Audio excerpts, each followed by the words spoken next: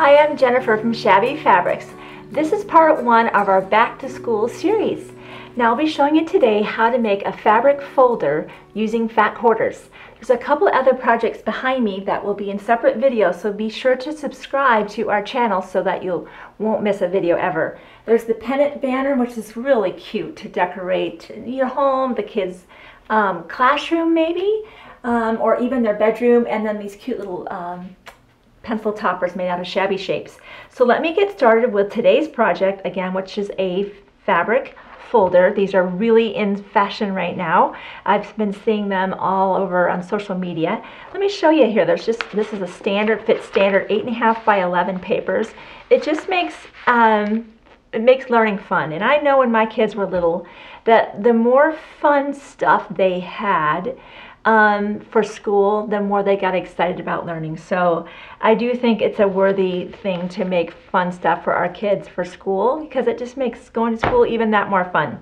So let me show you how to get started on the project. You will need two fat quarters. If you don't have fat quarters, don't worry. You need two pieces of fabric that are 20 by 13.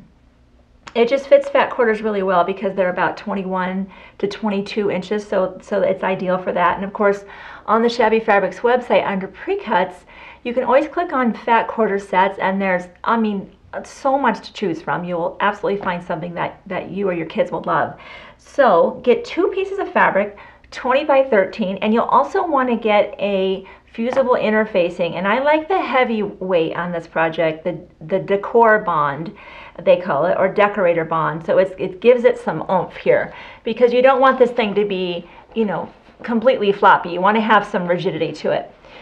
The other thing you'll need is a 3/8 inch wide ribbon in coordinating colors, and that's going to be cut to 13¼ inches. We will have these measurements on the free download portion of our website. That's at the very bottom of the homepage. If you've watched our other DIY videos, you already know what's down there, but if you're new, just the bottom of the homepage, free downloads, click there, and this will be called the fabric folder, and we'll have these dimensions for you, so you don't have to worry about that right now. Get your two fabrics cut out to the 20 by 13, as well as the fusible interfacing, again in the heavyweight or the decor bond, and for the ribbon 13¼ You'll go ahead, following the manufacturer's instructions for whatever fusible interfacing you're using, and you're going to iron that to the back of whatever fabric you want to be on the outside of your fabric folder, which in this case, you know, we've chosen these cute little apples, back to school theme. Once that's done, you'll go ahead and turn that over. We'll put the lining, what I call the lining, aside for the moment, and you'll put your ribbon here, and this is where you're going to need this ruler. The ribbon needs to be put in a very specific place so that when the flap is closed, it keeps it closed. So you can see why that needs to be in just the right place, because if it's too low, it's going to miss that flap.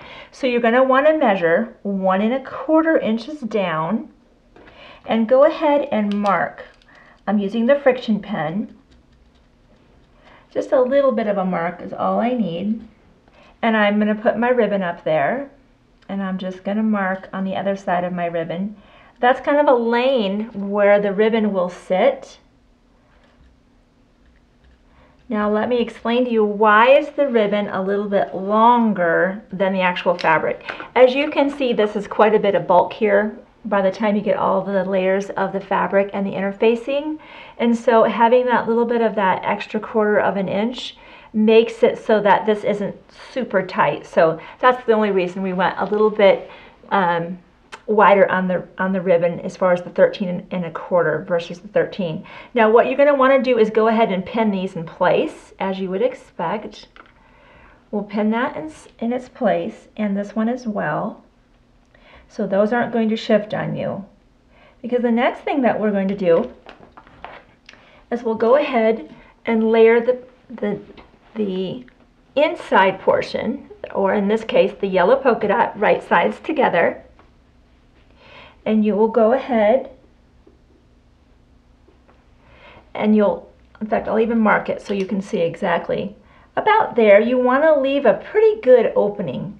especially with really stiff interfacing, it's tough to turn this right side out. So you want to leave yourself a nice big opening.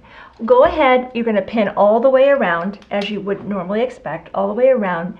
Start here, reinforce 1/4 inch seams all the way around to here. Again, reinforce. You'll get, that will bring you to this stage. We did that ahead of time, save us some time on camera. So you'll get to this stage right here. You see the opening? And we went ahead and reinforced. Now, one thing that definitely helps to reduce bulk in the corners is go ahead and either take scissors or a rotary cutter and just clip at 45 on those corners. It just makes it lie a little bit smoother. Okay, so as you would suspect, the next thing to do is simply turn this right side out, smooth it out as well as you can, and you would go ahead and press. Now, of course, that would leave you an opening here. You would just tuck that down 1/4 inch, press that, and then what you will have next is that whole thing will be ready to be top stitched. So let's move that out of the way as well. So you would go ahead, in fact, let me show you on this side. You'll go ahead, you can even start with that opening because this is where the opening was. We just tucked that under, pressed it, sewed less than 1/4 inch now, say 1/8 inch, all the way around. When it comes to the ribbon, just move it out of the way. Continue around. Again, move this out of the way and finish. Then what you'll need to do, so you can see what we're doing here, I'll show you so that you definitely understand how this process works. So let's put that like that.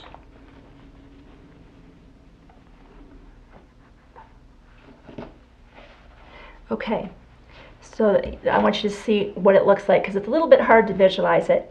Since this is the part that has the ribbon and the flap's going to tuck under that, make sure it's this portion that you bring up.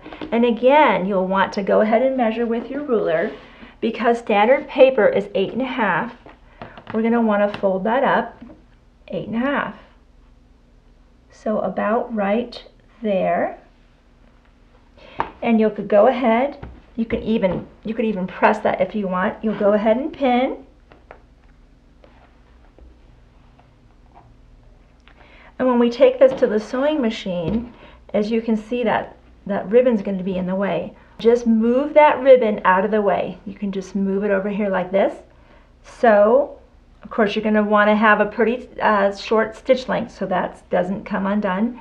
And you'll repeat that on this side.